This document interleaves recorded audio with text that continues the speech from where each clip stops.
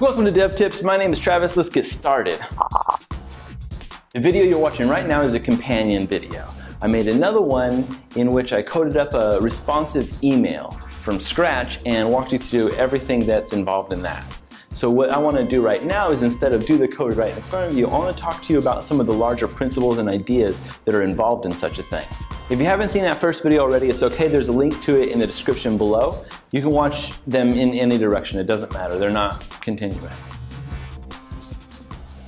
It does not matter how messy your directory is. An email is not a website, so other people are not going to be jumping in and out of it over a long period of time. It's just a temporary thing that you code up and send out. So I don't use any subdirectories. Everything is in the root, and it's just really easy to work in and get messy. Another thing to keep in mind when you're creating responsive layouts for emails is that you don't need to be fooled into thinking you need to use tables. They're an outdated concept when it comes to responsive emails, and they're only useful if you want to create multi-column emails, which them in and of themselves are not a great idea. Keep in mind that your head and body tags, and likely your style tags, will be stripped by the email client. Now this makes style tags a nice to have, and you can use them, but you can't rely on them. You should make sure that your email will work fine without them. The same principle applies to media queries. Since media queries cannot fit inline, at least not that I know of, you can't rely on them for responsive emails.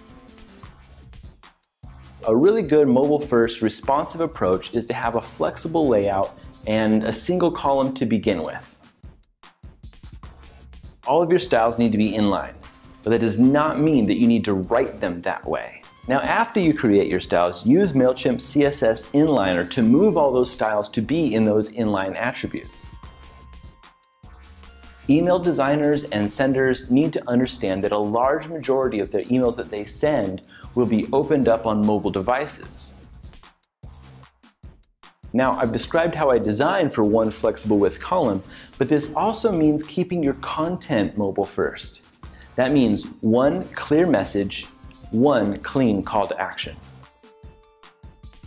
Now, for one last thing, remember to always jump on your hotel beds and never eat any of that snack food that they leave on the counter. If you haven't yet, go check out that other video where I code up the email from scratch. It's about a half an hour long, but you may find it really interesting. If you have watched that video already, let me know what you think of it in the comments below, because I'm still a little, self-conscious about that kind of video where I code right in front of everybody. I feel like I'm not doing a great job. But anyway, I'd like your feedback on the style of it. If you found these or any other videos helpful, please share them and be excellent to each other. We'll see you next week. Welcome to Dev Tips. Buckle up. Welcome to Dev Tips. Let's get started. Hey, welcome to Dev Tips. Let's do this. Hey, welcome to Dev Tips. Let's get started. Good morning. I'm Travis. You're watching Dev Tips. Good morning. I'm Travis, and you're watching Dev Tips. Good morning. I'm Travis. This is Dev Tips.